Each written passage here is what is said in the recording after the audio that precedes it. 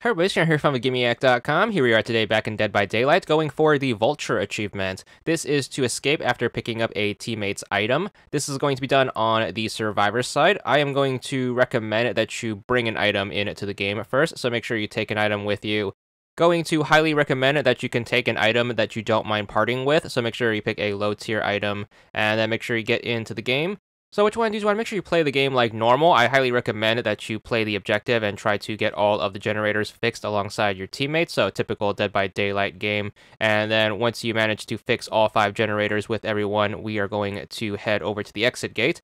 And then hopefully you are at the same exit gate with one of your teammates. And hopefully your teammates either brought an item and were able to keep it this long into the game, or they happen to pick one up during the course of the game. And the best way in order to get this achievement and to get them the achievement is to just trade items with them. So just drop your item at their feet, and then just make sure you try to signal them to drop their item by picking your item up, and then just make sure you pick up their item, and then both of you should escape and be good for the achievement this way. So just make sure you try your best to communicate that to them, and you should be good for this. It might take a few games to get a friendly enough survivor in order to understand what you are trying to convey, but this is going to be the best means of going for this achievement.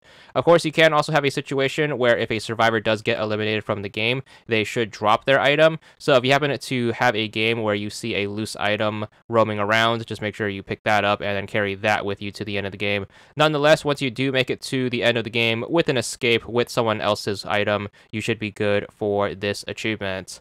There it is. This one is going to be for 10 gamer score, and that's all there is to it.